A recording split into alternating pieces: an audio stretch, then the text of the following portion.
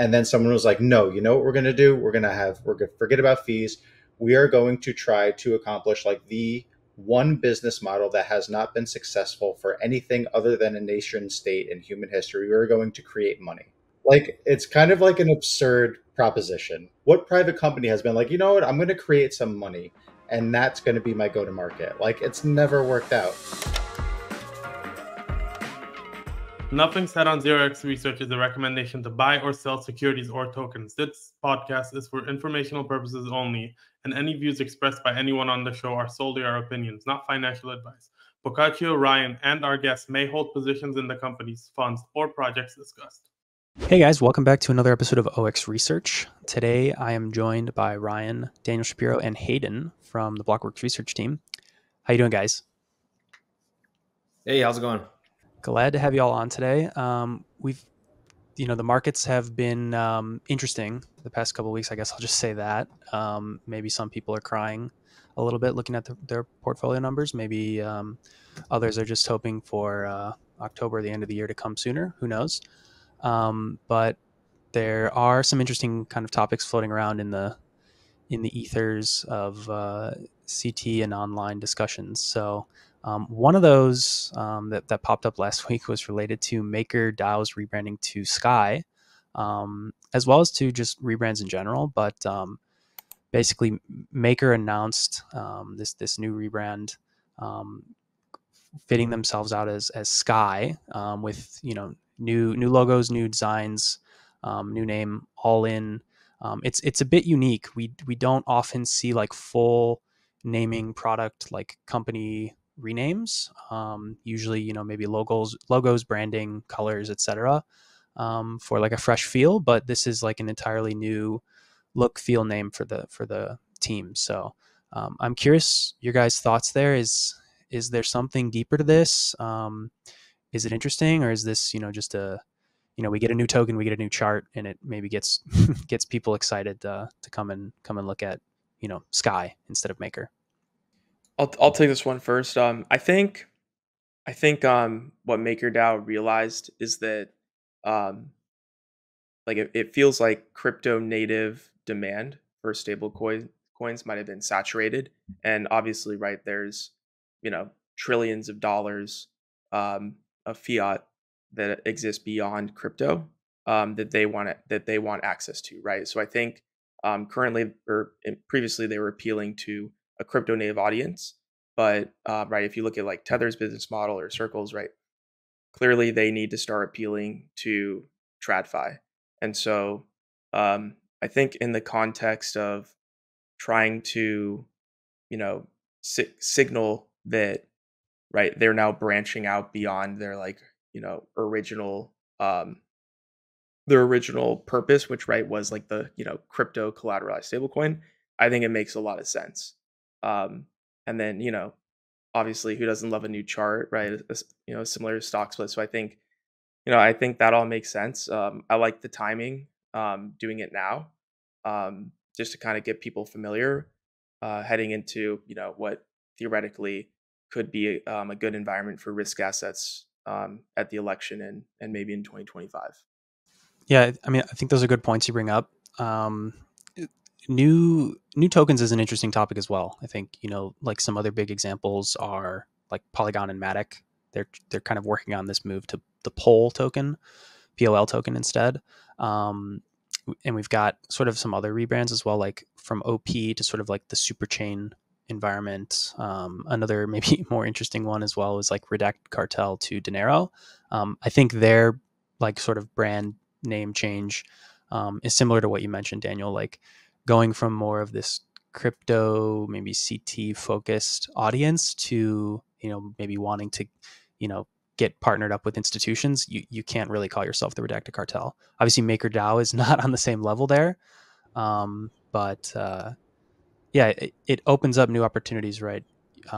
Printing, not printing, but coming up with a new token, having a fresh chart. I do question a little bit, like, are the incentives always positive for maybe that existing community? You drop a new chart and maybe you're offering up, maybe brand new incentives and potentially looking at diluting those existing token holders for the sake of like new adoption and then new rewards offerings. That's maybe a question to contend to for sort of like the existing community versus like the new community that team's going after. I don't know how impactful rebrands have been historically. Like rebrands take time. I don't think that they like happen when the logo changes. Moreover, like I can't really think of any like significant like product oriented rebrands other than Twitter to X, which like I think the evidence there is like Elon just really likes that name since he already had a company called X.com. But like most rebrands that I've seen tend to be more investor focused. Like the rebrand from Facebook to Meta was not a rebrand of the Facebook product, but was actually a rebrand of like the value prop of what that holding company is. They have Instagram, they have Facebook, they have WhatsApp, they have all these things, and that they were focused on the metaverse and AI. The Google to Alphabet one is similar. Like Google didn't change, but like Alphabet, this holding company and new strategy to communicate to investors did change. Um, this one, the Maker rebrand seems like both, right? When you change the token that someone's interacting with, like you're touching investors and consumers, which maybe it's just a consequence of the industry that we're in. So I think it's like interesting for that reason. Um, for what it's worth, I think it's kind of slick. Um, I saw it get a lot of hate. I think Sky is a cool name. I think that the tokens, like the tickers, like, I think that they hit a little better. I think MakerDAO is the worst name on the planet, especially if you want to connect with investors. Like no one knows what a DAO is. I don't think investors want to know right now. So I don't know. It's a big thing because Maker is such a high profile project. I don't know how much impact it'll have, but I think on the margin it does make Maker a little more palatable to TradFi investor types, which I think is important. Yeah, seeing some overall agreement there on kind of the rebrand for maybe investor or institutional appetite, which makes sense. It's a little cleaner, slicker. Like generally, Sky is kind of like a spotless name, not really related to anything. The more interesting thing is, sorry, how like everyone loves Maker, like it's so undervalued, and I don't know, market cap keeps going down. Like why is that happening? I don't think the rebrand can save it, but I mean, for what, like 18 months, this has been a liquid token fund favorite. Um, the incremental buyer isn't there. You guys have any thoughts on why that is? Yeah, I mean, I think everything's been going down for the past couple months for the most part, except for a few coins. I thought Maker was one of the few coins throughout 2023 and earlier in 2024 that um, actually kind of moved idiosyncratically apart from Bitcoin. It was one of the least correlated coins. Like if you just look at it like a basket of altcoins, and so it was interesting. Like I think it really was trading in accordance to like its fundamentals, right, as opposed to just speculation. So um, yeah, maybe that trade is starting to unwind a little, and I mean, right, in a speculatory environment, Maker's probably not going to be the fastest horse. So I think now it's like, all right, like they had really strong fundamentals. The coin did really well for maybe the past 12 to 18 months, but now it's like they need to show another stage of growth before um, price goes higher. Maybe that's part of the rebrand, right? Like they want to make the coin kind of easier or just a little shinier, new chart, something that people want to speculate on, as opposed to just being like a pure fundamentally driven token that, right, like funds might invest in, but like retail isn't buying MakerDAO, they're buying meme coins on Pump.Fun, right? Yeah, I think that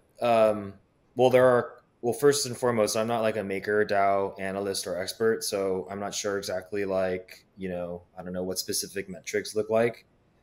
But it strikes me that the stablecoin protocol / lending protocol like market is extremely competitive.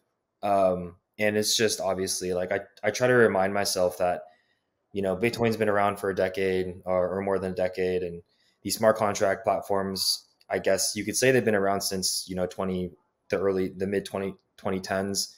But really, like in my mind, 2020, that's when kind of like, that's when like Ethereum and DeFi Summer, you know, made a dent in people's, you know, mind share.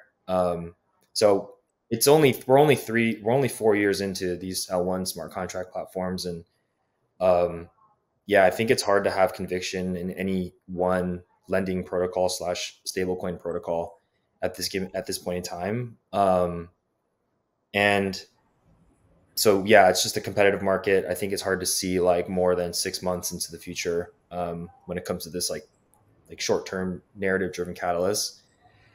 And then like even more broadly, I guess like I could speak for myself and the coins that I track. Having ETH exposure in your portfolio hasn't really done well. Bitcoin is still like somehow, at least year to date, like outperforming ETH and Sol. And Sol is obviously outperforming ETH. And so I think like broadly speaking, if you're a liquid token fund or if you're just like an investor in crypto in general and you have a lot of exposure to ETH, which includes all the DeFi that sit on top, you're not really having a great year. Maybe I'm wrong. Maybe it's just the tokens that I'm tracking, but I'm thinking about LDO. I'm thinking about Uni. I'm thinking about Maker. I'm thinking about ETH itself.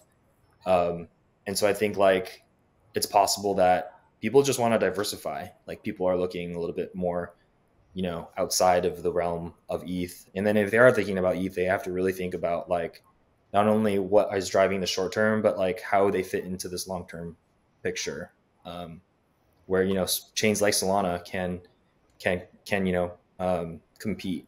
Yeah, I think maybe one other point to tap on for Maker as well is this, you know, focus on sub DAOs and maybe splitting out separate tokens for these, you know, different future potential products underneath kind of the main protocol. And maybe that raises questions as to like, what's the true future value of Maker if like we're going to be breaking out all these different tokens that are each going to be, you know, governed and have their own different revenues. You know, I don't know if the full clear model of how all that circulates or connects back to the main protocol is fully defined as of yet, right? These are pretty long-term plans. So maybe there's just some uncertainty and doubt in terms of how that plays out long-term, and whether that maybe fully accrues to the kind of existing token, or if the new tokens are going to be the, you know, primary benefiter instead of these newer products.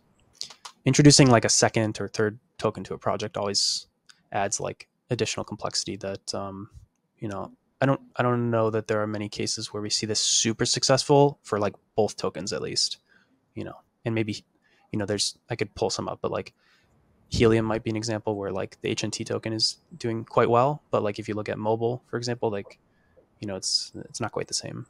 And obviously the mechanisms are entirely different. It's not quite the same thing, but it's more complexity. It's more risks that people looking at these tokens have to consider. And if you're planning to have, you know, 5-6 sub DAOs and drop all these different tokens and have all that interplay, that's a lot to consider.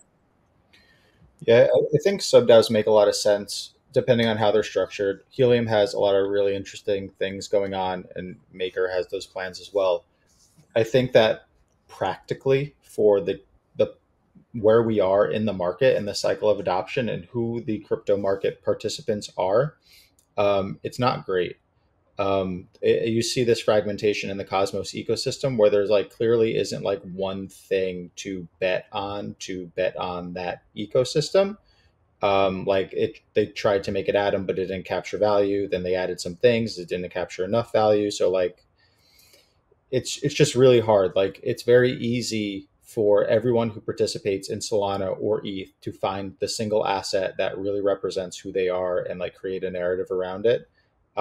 It's much harder to do that with like these splintered sub DAO like go to market. And like I think that's BS. Like I think it's silly that people are buying coins for that reason. I think it's silly that like you have to kind of rally people around these singular financial objects to like make the project go. I don't think that that is a long-term thing, but it is the reality for now. So when you have these sub DAOs, like, I don't know, you have to tread lightly, and like the messaging around that token matters. Like, if you're one of the Helium sub DAO things, do you even want to like talk about how you're part of the sub DAO? Like, I don't know. It's not clear to me that that is going to drive mind share to your token and to your project. I think it's best that you like, I, you can't go to market with a fragmented message, and historically that's what kind of these like multi-token systems have done. So we'll see what they do going forward. I also feel like the rebrand is kind of this overall trend of the Ethereum narrative shifting, and so thus the protocols that have been built on top of it are also shifting and changing. So I think I first noted this when Uniswap literally started to take their transactions off chain. Like, I thought that was the writing on the wall, where the most Ethereum aligned application on mainnet is literally taking execution off chain. I thought that was like writing on the wall that, oh, if Uniswap is taking transactions off chain, then transactions will not happen. Will increasingly happen in another, I guess, like context or stack. And so I'm not saying like correlation is causation here with like the rebrands, but there might be this element of like how Ethereum mainnet and the narrative around mainnet has sort of caused or helped influence like some of the DeFi apps changing their brands as they expand beyond the Ethereum mainnet, and even into change like MakerDAOs going to Solana. I guess they're using an SVM thing. I don't know the specifics of that decision or development, but also like Avara with Aave going to Aptos. Things are changing, things are expanding to new chains, and so I think you kind of do want to be a little bit less Ethereum like centric. I think that's a great maybe segue into another topic as well that's been getting some traction and some heat lately among founders of different protocols, different chains, even around the topic of whether L2s are parasitic. I think, Hayden, you kind of started to comment on something related here, like the ETH ecosystem has sort of evolved, like the messaging around like different tokens and different projects and like how they kind of market themselves and how they're thinking about expanding and building has kind of shifted as people consider like, weighing out the token itself versus like what the product is and what that's offering to users versus, maybe investors or institutions. And I think we're seeing this same kind of thinking going on with this kind of constant war that we've seen between the messaging of like ETH L2s being parasitic to mainnet because they're capturing away the fees that maybe would have otherwise had gone to ETH, versus the folks over in Solana trying to keep everything as much as possible on their mainnet. There's been some discussion. I guess I'll try to frame this up a little bit from the conversation that occurred, but we had some folks, including Tolly with Solana and Togrul from the Scroll team, as well as Kyle Samani, kind of weigh in on this topic around, basically the discussion really boiled down to defining things that could have happened on the L1 but didn't, i.e. because they happened on some generalized L2 instead. They're kind of arguing over whether or not this is parasitic to that L1. If you have Ethereum and it's this generalized, smart contract layer, and then someone else drops their generalized smart contract L2 right on top, and then you just copy all the apps over and the activity is happening there. Like, are you just taking away and you get the benefit of only having to pay the low, DA costs, and you keep all that sequencer revenue for yourself? I think this is kind of maybe the point of contention. And there's a little bit of back and forth here around folks in maybe the Solana ecosystem saying that some projects building there are different because they're maybe not going after this generalized route. They're going maybe more in a unique, differentiated way by building maybe more app specific chains that aren't, things that would not be possible to build on mainnet today. Curious on all thoughts here, whether we think generalized L2s are just generally parasitic to the L1, for example. I think that there's I think this question's a lot more complicated than just yes or no. Right? Like if, multiple couple of years ago, the idea is that they wouldn't be, or they would be slightly parasitic, but the net benefit from having a lower cost execution environment that's going to drive significantly more transactions. And then those L2s would be, paying rent to Ethereum, right? So in 2022 per month, or sometimes even per day, right? You're seeing 65,000, Arbitrum paying $65,000. I think at some points per day to Ethereum, right? Now post 4844, that number has dropped significantly.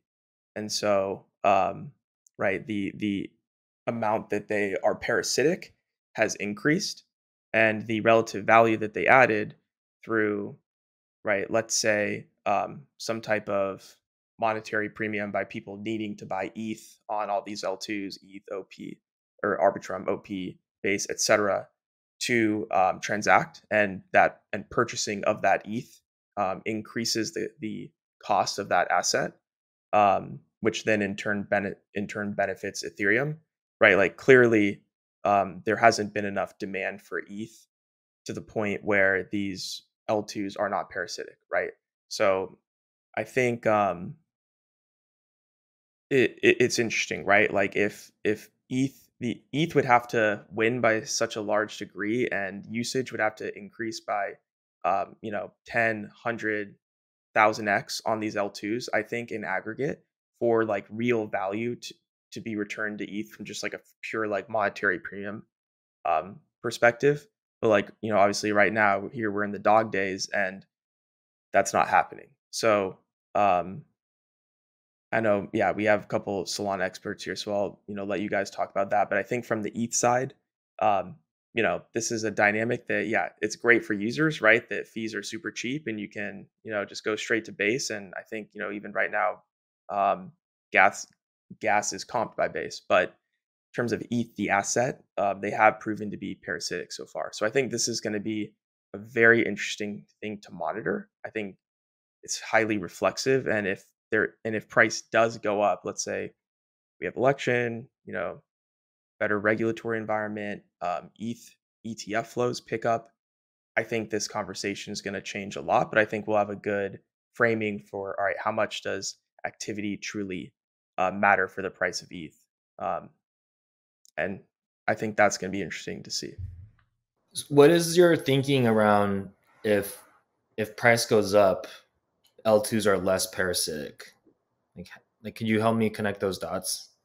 Yeah, so not necessarily price goes up, but right, like a large increase in number of transactions. So anytime someone buys ETH, right, someone also sells ETH, right? Anytime you exchange any type of asset, the net selling is always de minimis. What matters is, did that exchange happen above current market price or below current market price, right? Mm-hmm. So in the case of this, let's say you have to buy ETH to go, buy some NFTs or do some DeFi stuff on Base or Arbitrum, right? And by buying that ETH, you're causing the price to go up. ETH is interesting because the asset is pretty inelastic. So a lot of ETH is staked. A lot of ETH is bridged to L2s. A lot of ETH is deposited in money markets, right? And so I think that as all this usage occurs, the supply becomes even more inelastic. And so when you have this kind of indiscriminate, price insensitive buyer, right, that's just downloading a wallet and clicking market buy, the more inelastic an asset, the greater the spread. And so that market buy, right, moving into a passive bid above current market price, higher the spread, the more the price goes up. And so also, but as price goes up, the more you can take, the more you're earning in yield that you can then rehypothecate, the more money you can take out in loans that you can then rehypothecate into other activities, right? So it's an interesting case where a price being higher actually does increase the fundamental utility of the asset. But it all starts with there needs to be some demand shock to kind of start that flywheel. Okay, I see. I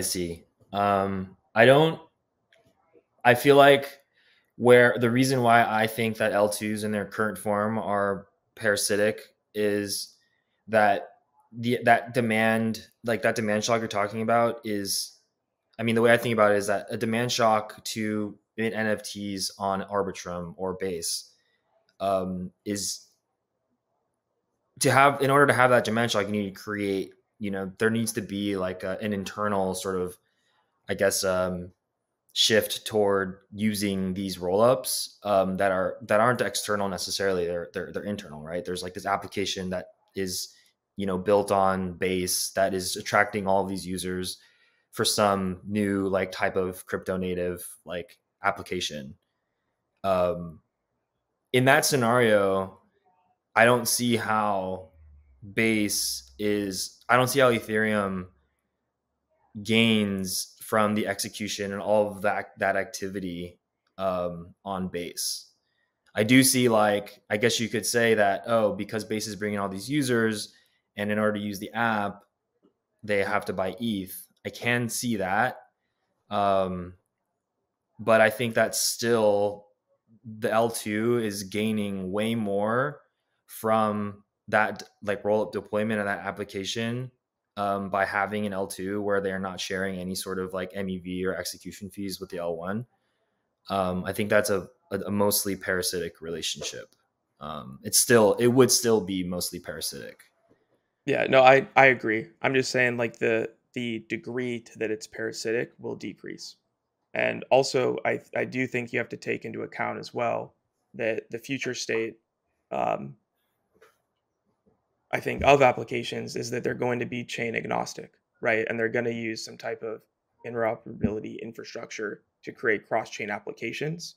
And so under that scenario, they probably use some type of like intent-based framework where execution is going to go to wherever it's cheapest at that, current moment of time, whether that's on, it could be literally any chain. It doesn't necessarily have to be an L2, but in that scenario, right, like you have all these L2s that are competing for that user demand. And I guess like the one constant would be they'd all have to buy ETH. So yeah, I mean, this is something that I wrote about back in like March of 2022 because the founder of Avalanche, Eamon Gunser, like he used an analogy of like actually like L2s are like iguanas, and iguanas would or competing male iguanas would go onto other iguanas' rocks and steal their like, I don't know, their like mating privileges or whatever. And so he compared L2s to iguanas, and that's actually like really proven out today. But like I said, clearly parasitic, but I do think that the narrative and that dynamic could start to change if there is a large demand shock. But you're right, like the L2s are going to make way more value from that shock in terms of like a relative basis than ETH. What's up, guys? For this week's Nillion Snippet, I am joined by Ilya from Near. Thanks for coming on, Ilya. For sure. Thanks for inviting me. Before we get started, do you want to kind of go over what you guys are building over at Near, specifically in regard to AI? Yeah, for sure. I mean, as many may know, Near is, a big ecosystem with a lot of kind of different pillars. On the AI side, which we think is one of the fundamental technologies that's going to change how we interact with computing, the kind of important viewpoint that we took is how do you build a user-owned AI, like AI systems that are actually belong to the individuals and communities, not to for-profit companies. And there's a lot of exciting companies in the ecosystem that are building different components, right? There's the data curation, there's crowdsourcing, there's different compute providers, inference providers. And so what we've focused on is how to bring all of those pieces together, as well as attract kind of traditional AI researchers and Web2 companies to start using all of those technologies together. And this will be relevant, kind of how Nillion fits into this as well. Perfect. And that's another thing I want to ask about is how are you guys working together with Nillion? Yeah, so Nillion is a kind of private compute and storage network. And so there are quite a few use cases that you can leverage it on. Kind of to continue the AI story, right? As we build this user-owned AI, it's really important that your private data as a user is stored in encrypted way. There's nobody else who can have access to it. Meanwhile, you're still able to compute over it. You're still able to retrieve it for in the applications that need to have access to it, or in the simplest case, right, it's part of your memory for the agents that are able to give you various kind of capabilities. And so kind of it starts with integrating Nillion kind of as this part of private storage for private data, as well as compute over it, providing this kind of private access for data on AI cases. But it also expands beyond that, right? So Near being focused a lot on chain abstraction, kind of DeFi that is abstracted out from which exact chain you're using it on. But the other part of this kind of chain abstraction is enhancing privacy. And so this is the other side where Nillion can be contributing and will be contributing with, for example, you're able to have private kind of encrypted order book where you can submit encrypted orders, and it settles already on-chain in decrypted way. So in this way, Nillion kind of where the private computation happens, and Near is where the settlement kind of decryption happens, near blockchain. So there's a few different kind of use cases across the board of the scope of Near, but it will start by kind of integrating Nillion tech to be able to kind of interact with Near and decrypt it, and then also allow the other way where kind of Near accounts and Near smart contracts will be able to pretty much request for some type of compute in the Nillion network. What are some exciting things coming up for Near over the next 6 to 12 months, and maybe specifically what Near and Nillion will be working on over the next 6 to 12 months?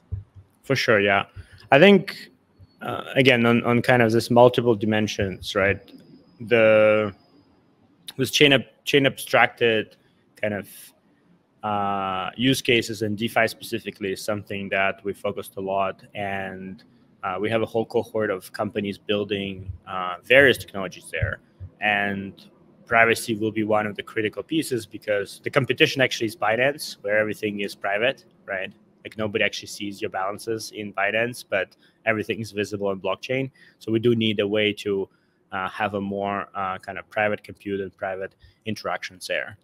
Obviously, as we're going into AI and kind of creating, a way to interact with blockchain with this chain abstracted applications through natural language, through AI agents, you want to start, again, having this private data inside AI agents accessible without anybody else seeing that. So like if AI agents computes over your private data, retrieves some context that you have, and forms a transaction that will be executed, you want to make sure that happens in a privacy first way.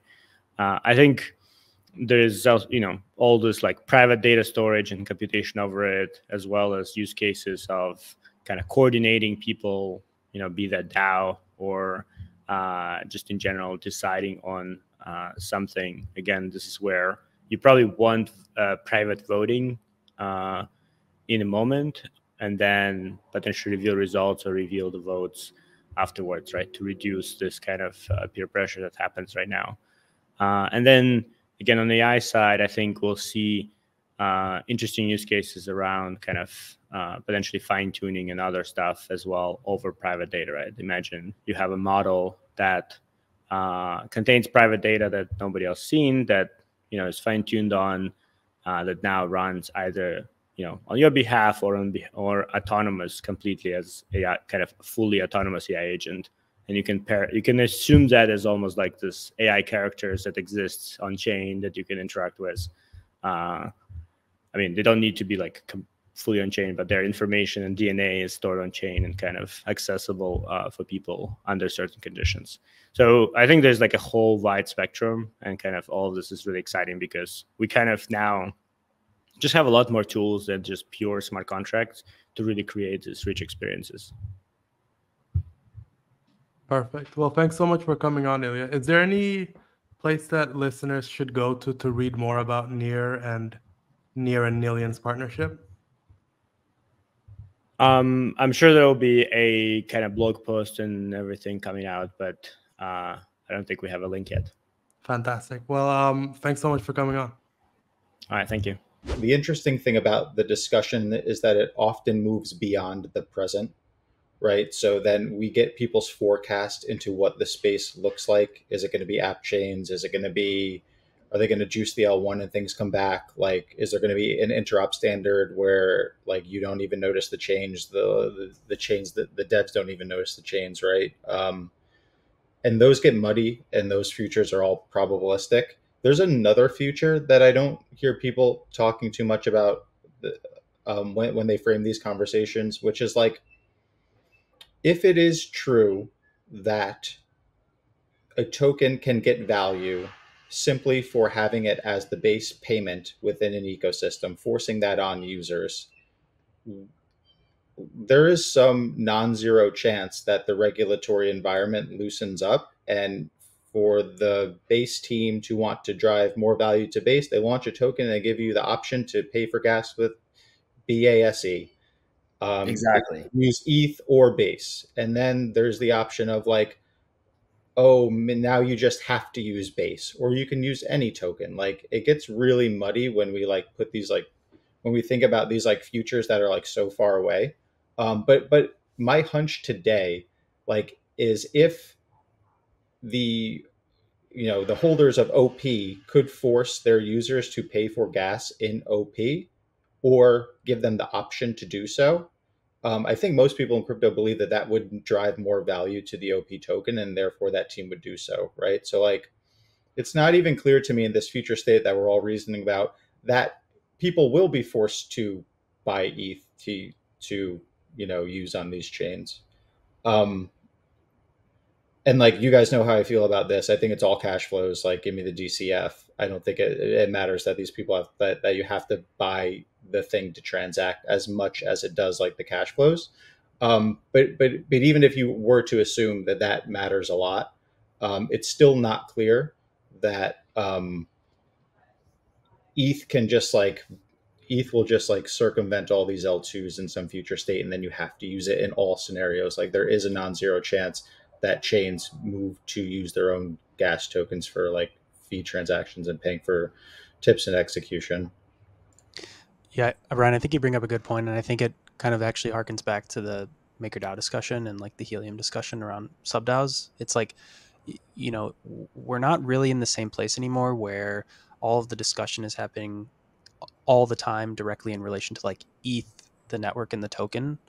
If we're getting to the point where like all of the adoption is happening on Base or on Arbitrum, and at some point these DAOs and like the general community focuses on kind of building out the value prop for those ecosystems, those tokens, the conversation will kind of continue to shift like in this future state where if the goal is to like expand Arbitrum, for example, and the usage of Arbitrum's technology and its tech stack, and like maybe even the token and how it accrues value, et cetera, like you just get this natural shift in reasoning and thought behind people like maybe running the Arbitrum DAO versus like what people are thinking about ETH and Ethereum.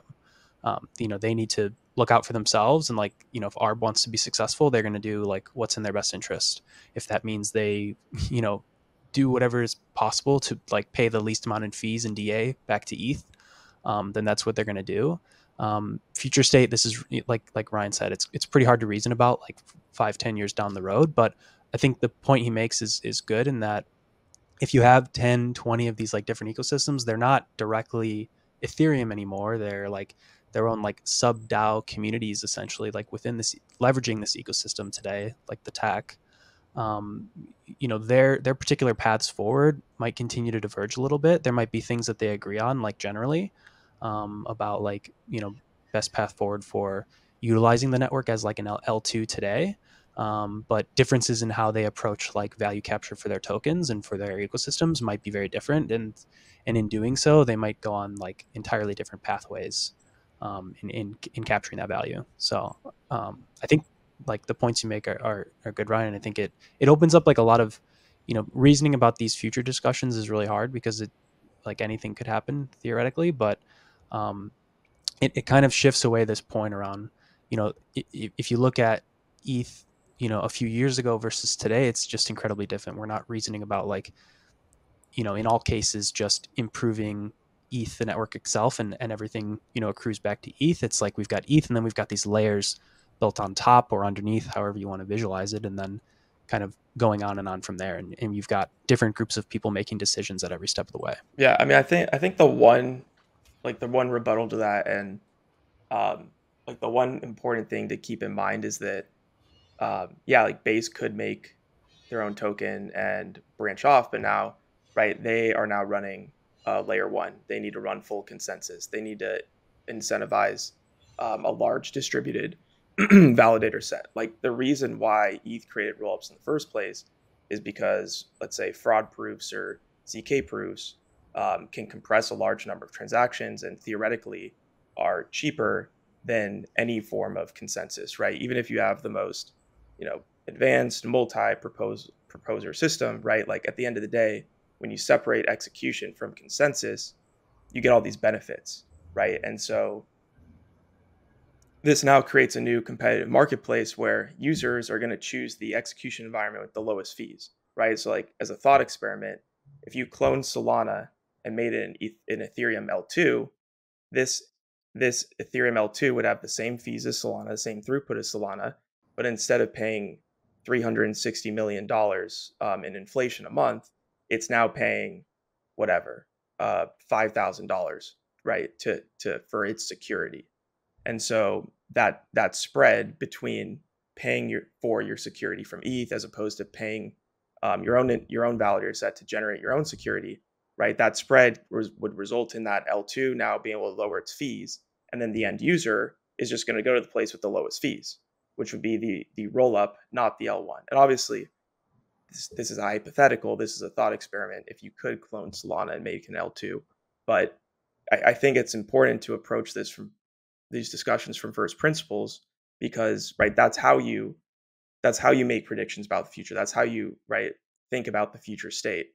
And so I think, Ethereum, like it scaled, it's not capturing much value, but like you look at gas costs right now and it kind of achieved its goal, and it has all this, really cheap block space. So like I said, I think we need to see what happens when there's a demand shock, but there is a reason for L2s, right, to exist, which is to reduce execution costs. That's just beyond like trying to capture its own value. And so, in this scenario where block space or on-chain trust minimized computation is deflationary and continues to drop over time, and there is a further convergence between, certain types of rollups and all L1s, and there is kind of a consensus around what is the best consensus mechanism. As all those prices continue to drop, do we actually need a security hub like Ethereum? And is the best architecture actually separating execution from consensus? And so, I think ETH is the leader there, and it's not clear whether a monolithic or modular architecture will produce, the best experience for end users, i.e., lowest cost, highest security, and decentralized. Right? Coinbase is a single company, and the reason why we're all here, which this is another topic, but Daniel, let you handle the transition, is because of censorship resistance, and that matters, right? And I don't know how to value that, but I can say for sure that it might be the one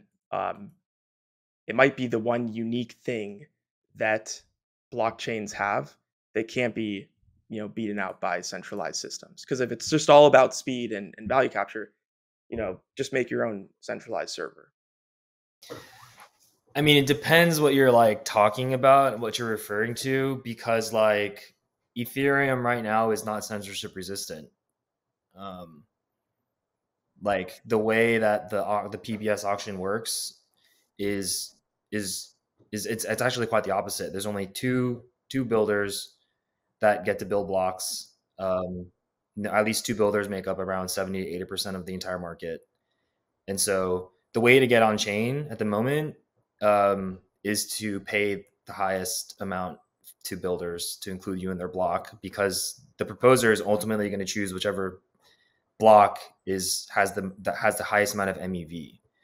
And so like from that perspective, Ethereum mainnet, like not even thinking about the censorship problems that already exist on L2, which by the way, like their trust assumptions, like they're ultimately multi-sigs. And so we're trusting them a lot.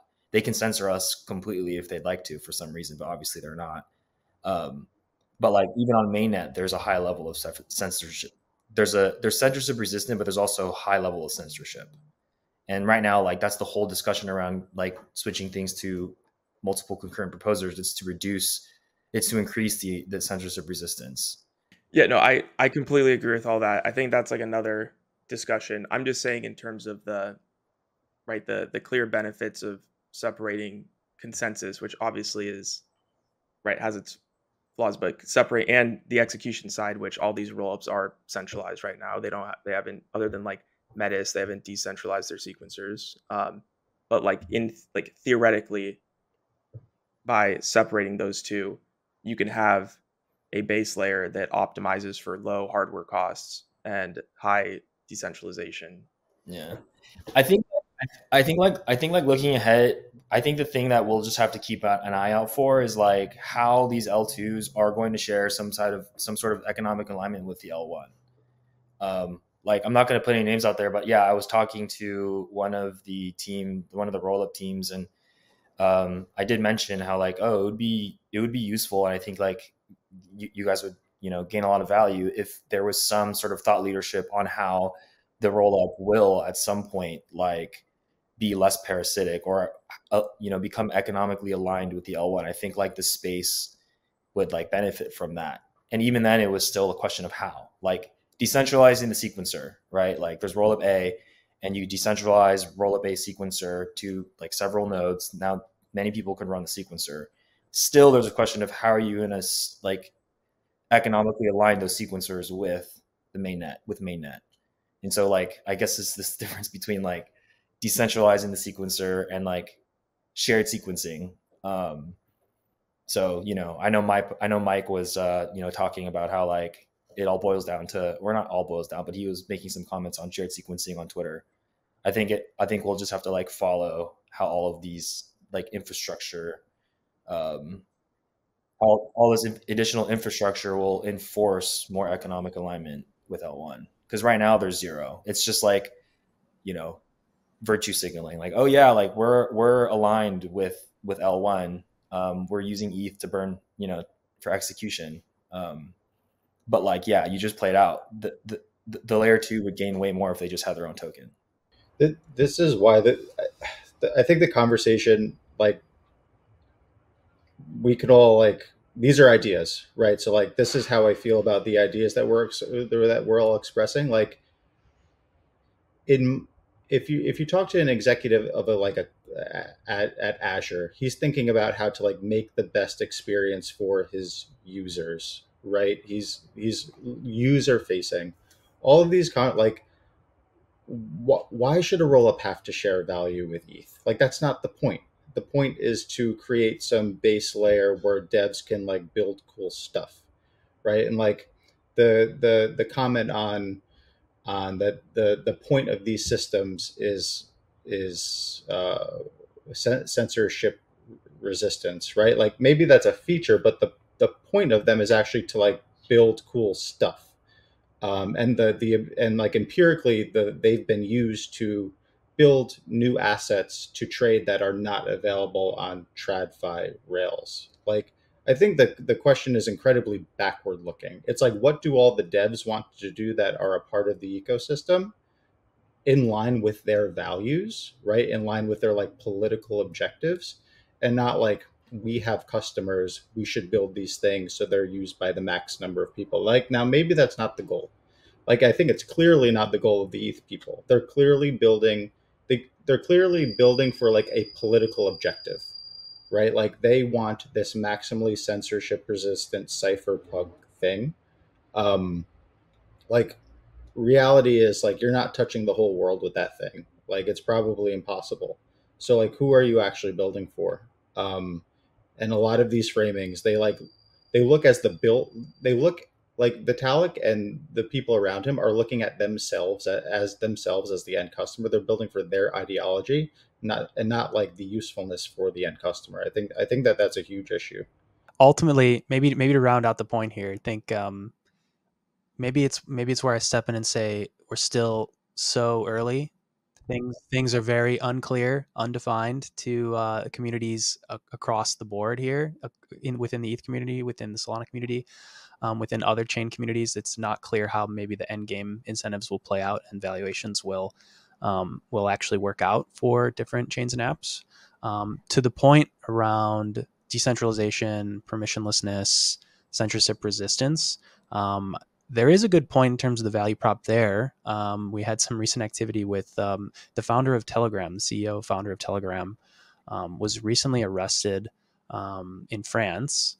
And it's somewhat related to, Telegram's maybe unwillingness to cooperate with the authorities, give over maybe information on their users in some cases, or provide details in regards to investigations and other things, which sort of goes, directly against maybe some of the kind of the core DeFi ethos that a lot of people have, right?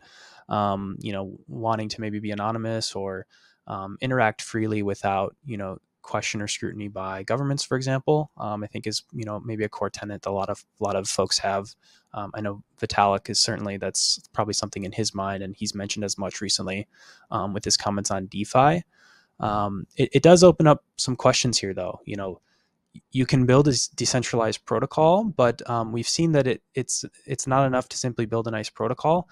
The authorities can still, arrest and detain founders of those protocols and people interacting with those protocols. So even if the thing is still running, if Pavel and his whole team can get thrown in jail and people aren't going to be developing the TON network anymore, there's still vulnerability there, right? You can't completely sidestep, the existing sort of legal frameworks in all cases.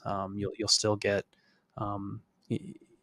essentially, if maybe the authorities don't agree with what you're doing, they have still ways of sticking their hands in the pot, so to say. Curious on your guys' thoughts there. I mean, TON has had some both positive and negative comments lately. One, there was some information shared in regards to maybe their total crypto holdings, the amount of activity on their network, and like the value of Telegram itself based on crypto related transactions and fees and payments. They're kind of proving out like it may be a little bit of a unique use case there for a messenger app that we haven't seen before, and that driving value through like fees of a transaction network could maybe alleviate the fact that messaging apps kind of struggle from not being able to capture revenue in the same way that other social platforms have been able to with the usual ad placements and other deals that normally work on places like X or YouTube, etc. Pick your favorite. Curious what you guys think there. Like, is TON proving out something? TON and Telegram, I guess, combined, really. Are they really proving out something novel here? And does this scrap with the authorities kind of shake things up and question their legitimacy or path forward? I think the importance of Telegram needs reframing. Telegram, first off, like, fantastic app. It's one of my favorites. It is incredibly smooth. What they've been able to achieve as far as like large like group message channels is like like WhatsApp and iMessage haven't been able to replicate that. So like, good on them. Like that was their wedge. They're like, I think, I don't know if crypto knows this, but like Telegram chats like aren't by default encrypted. You have to flip that switch on a per message basis, and like one thing it'll like really do is like increase the latency of that chat.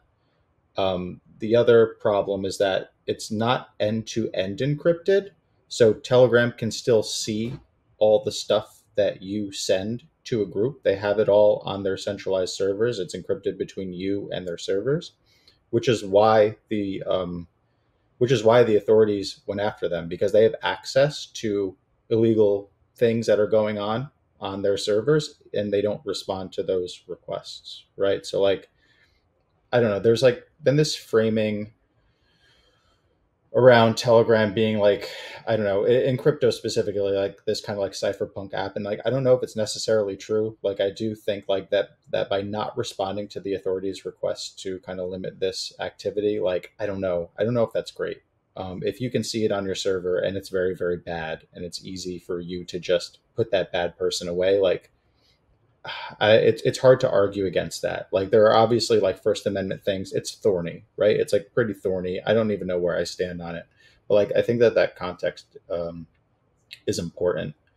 I think it's a shame that this had to happen, because there was a really good opportunity for Telegram to build a crypto first like ecosystem, which it seems like they were going to do. Like, they came out with big announcements in Q4 of last year, Q1 of this year. They've made a significant amount in revenue. We found out from the Financial Times piece that leaked their financials on crypto related things. And frankly, like, when you look at the financials, like, they really needed crypto to monetize. It's very hard to monetize a messaging app. It does not have a feed.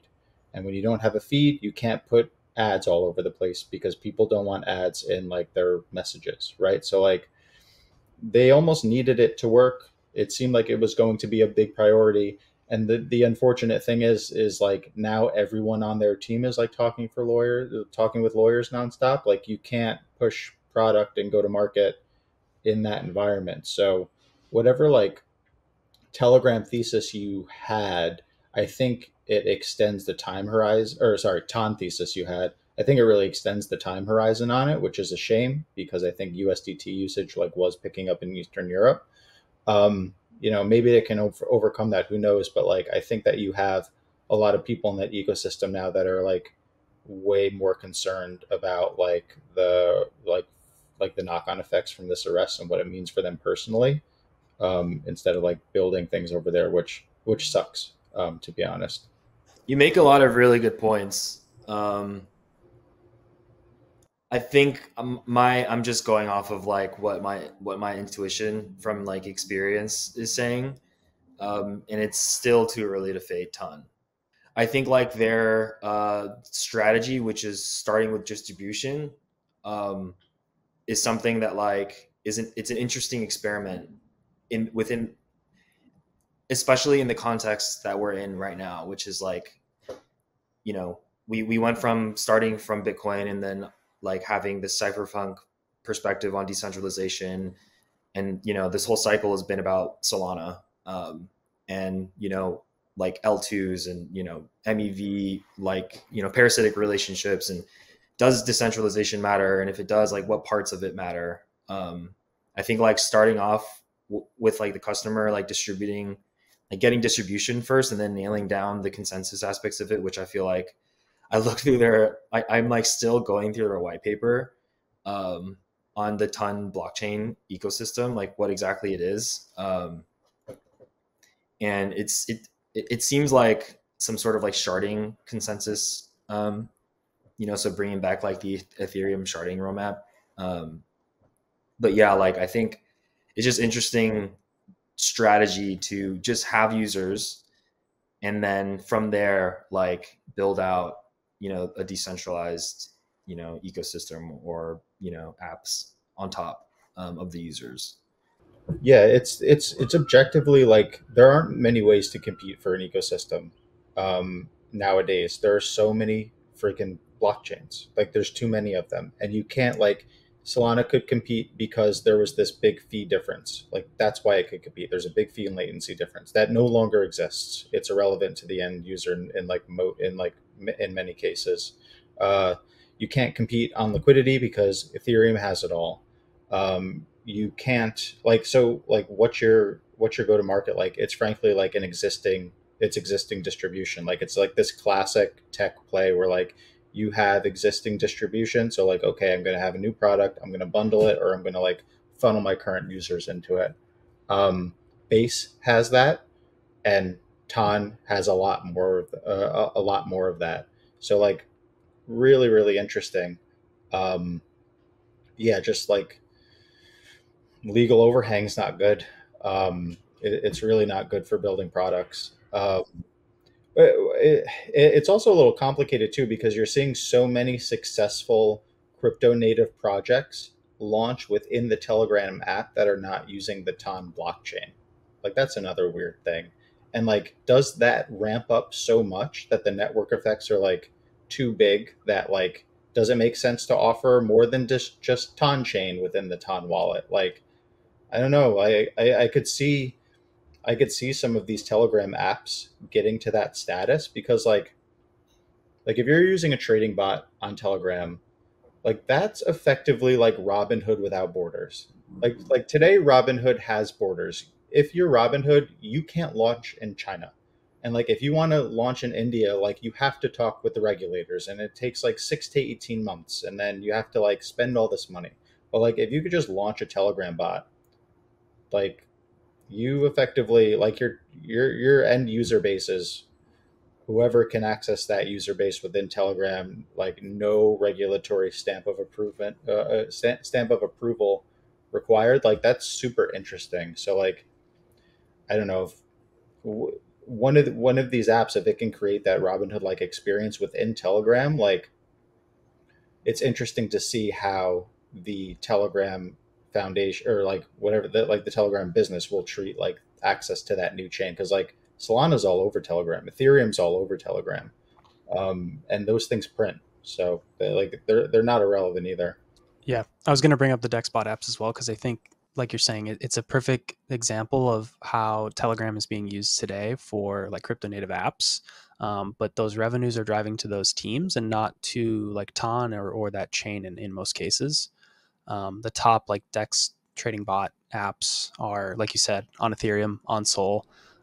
They're charging like maybe a 1% take rate on volumes for their users. They're raking in a ton of money. They've done like over 3 billion in aggregate volume and since like the inception of that market category, which is just an absolute ton of money. Or sorry, 30 billion, excess of 30 billion in total trading volume since the inception of that category. So like there is clearly a market for what I think maybe the right terming or designing of it is like putting the action where the users are interacting.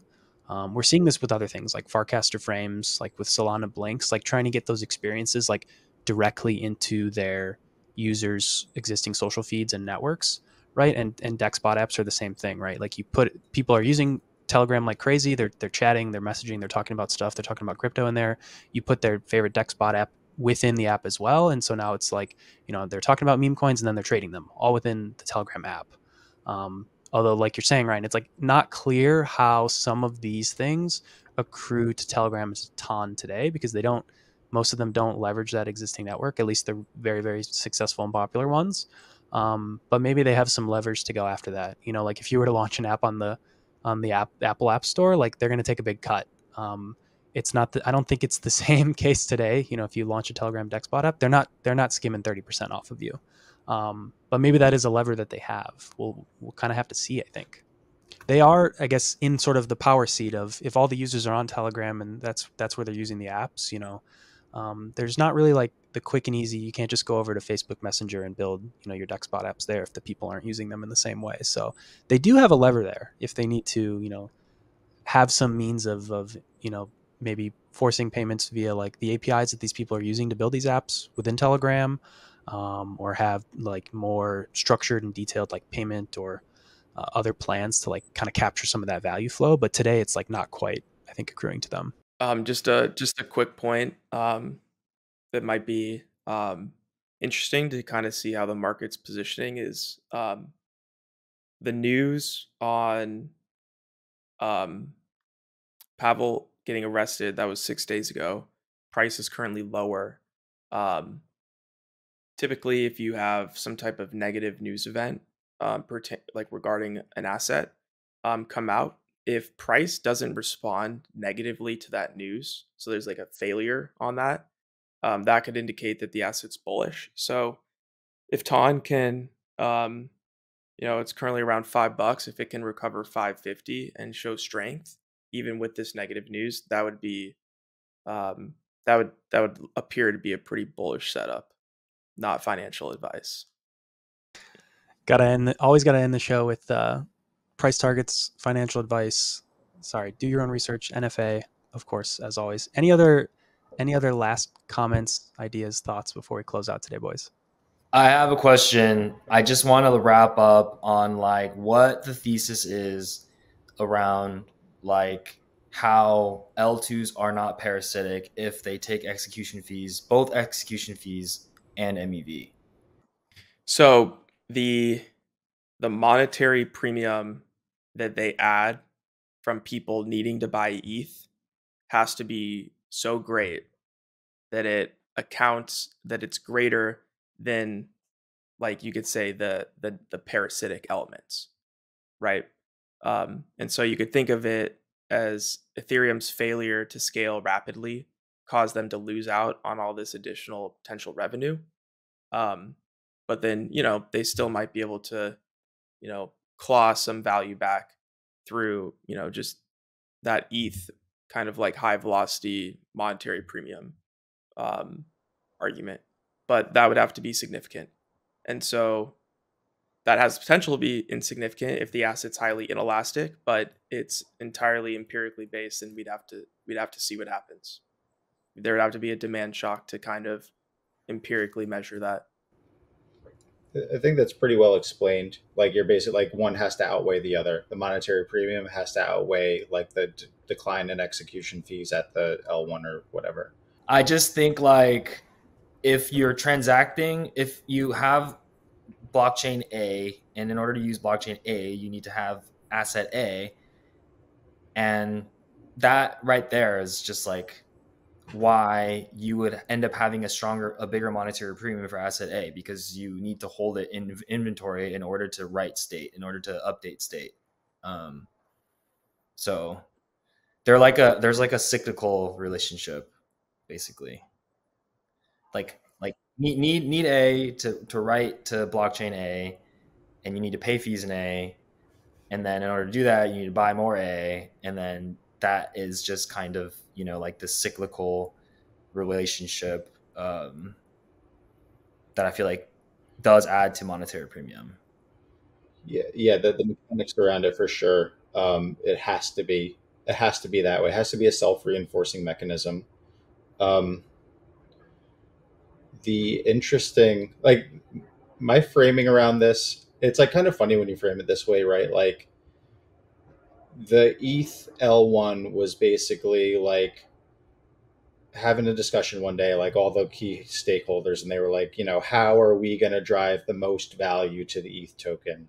And there was all these ideas, and a bunch of them boiled down to just like fees. Like we're going to get fees like every other business in the history of the planet. Like we are going to drive fees to the token.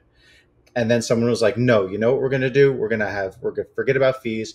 We are going to try to accomplish like the one business model that has not been successful for anything other than a nation state in human history. We are going to create money. Like it's kind of like an absurd proposition, right? Like what private company has been like, you know what, I'm going to create some money and that's going to be my go-to-market. Like it's never worked out. It's a bold move. It's a very, very bold move. And look, maybe they accomplish it. Who knows? I think that's a good place to end it. I will say, maybe on the comment on what corporation has tried to create their own money, we maybe have the early example from Facebook that they had a lot of pressure on their DM projects. And now we have Sui and Aptos as sort of a spin out result of that. Anyway, thanks for coming on, guys. This was a great discussion. Glad to have you all on, and we will see you all next time. Get better, Boccaccio. Get better, Bob. Thanks, guys. See you later.